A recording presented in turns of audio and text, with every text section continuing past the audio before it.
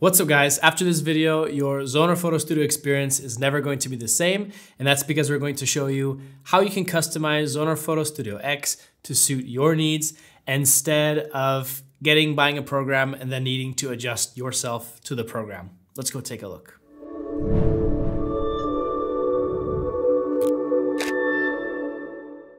So we're going to show you what options you have in regards to customizing Zoner Photo Studio X so that it works best for you. Everyone is different and everyone's going to have their own preference of especially how a photo editing software program should look like. So the first thing I'm going to show you is how to change the look of the entire program using color themes. And you can easily change the color theme in your ZPSX preferences. Click right here at the top, choose Preferences, and then go to the Appearance tab. The default color theme is the one you know from our videos, marketing materials, and website. The gray one. So if you prefer darker colors, you can easily switch to dark mode and click apply to confirm that. And on the other hand, if you prefer bright colors and black text on a bright background, you can switch to a bright mode. And that looks something like this. Okay, so I'll go back to the default color theme. Another thing we're going to take a look at is how to customize the side panels. And ZPSX has 3 of them. The one on the left with the navigator, another one on the right, which contains either editing tools or photo information, and finally, the film strip, which is below, which we can't see right now because we're in the manager module. If we switch to preview mode, we will see the film strip though. And all 3 of these panels can be hidden or displayed based on your needs. Now this is done by clicking on the small button with the arrow at the edge of the panel right here. Or you can use keyboard shortcuts like F6 to hide the left panel, and you can use F8 to hide the right panel.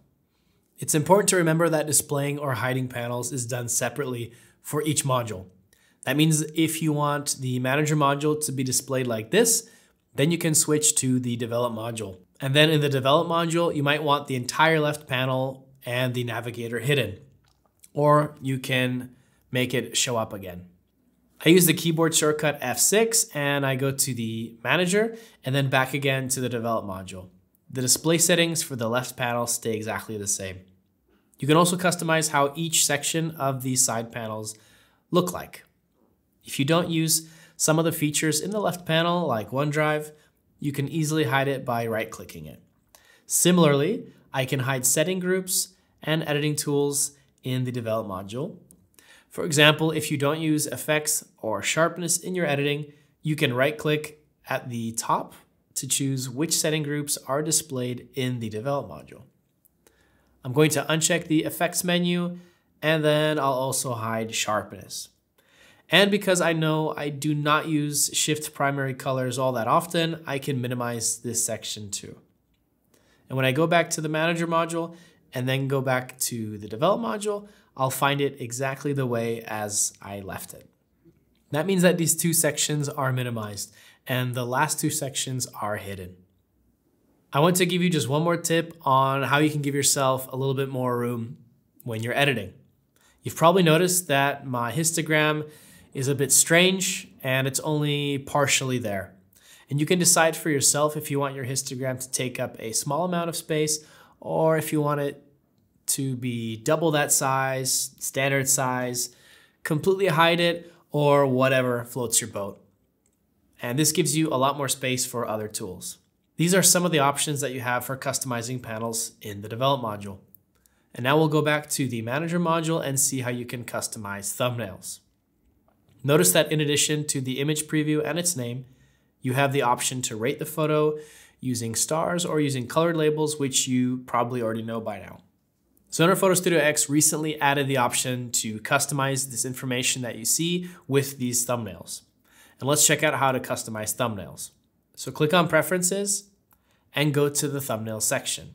Here it shows everything you can see or hide with thumbnails. For example, you can hide the option and add ratings, for example. Click Apply and you'll suddenly have a much cleaner look to your thumbnails. You can even remove the file name and only see the image preview. This isn't very practical though, so I'm going to check the show file names once again and confirm your selection by clicking apply and hitting OK. Another part of ZPSX that you can customize is previews. When you select a photo you want to view more closely, you can switch to the preview mode, which will show it in much greater detail and over a much larger area. With this preview, you can choose what information you see with each individual photograph. And by default, you see the number of stars and you have the option to change the rating. But if you click on this icon with the picture and gear and select Setup Preview Information, a basic looking window opens, but one with a large amount of settings options. For example, here you choose what information is displayed above the photo in 2 columns. Click the empty field and then choose what information should be displayed there. For example, we'll choose file order and file name. I choose the option here, and right away I can see it displayed both in the preview and above the actual photo.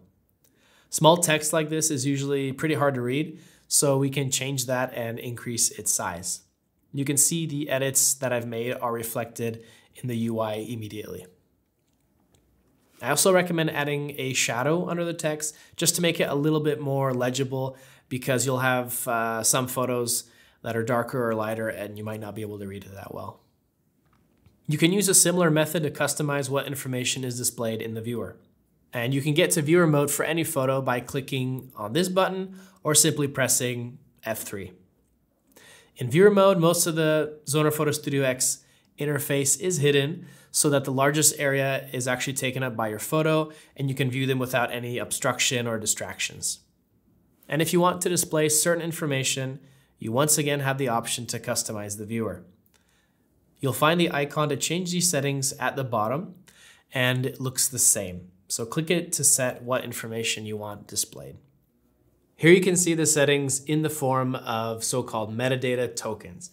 And if you'd like to learn more about them, we created a separate video, so check that one out if you are so inclined. So these are just a few tips on how to make Zoner Photo Studio X suit your needs instead of the other way around. I hope you found something useful in this video. Please like and subscribe to get our future videos, and we look forward to seeing you in the next one. Take care.